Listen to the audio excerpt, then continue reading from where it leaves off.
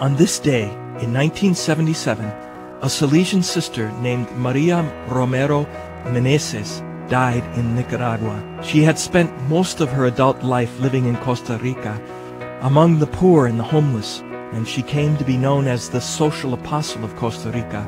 Pope John Paul II beatified her in 2002.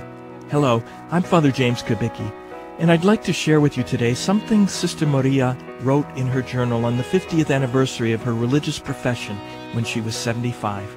Oh, happy exchange! In place of my father, you have given me yourself. In place of my mother, the Blessed Mother. In place of my brothers and sisters, the saints. In place of my friends, the angels. In place of my country, the whole world, and after that, heaven. In place of my will, your will. In place of my comforts, rest and peace in your heart. In place of material riches, spiritual riches. In place of my earthly satisfactions, spiritual delights.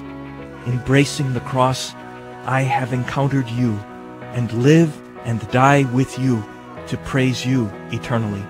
2 years later, when she was on vacation in her home of Nicaragua, she looked out at the ocean and said, I see God in every drop of water in this sea.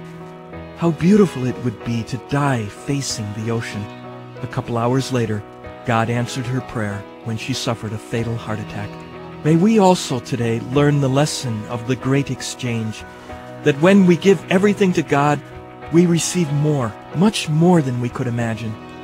You may not be near the ocean today, where you, like Sister Maria, could see God in every drop of water, but I pray that you may find Him in every moment of your day.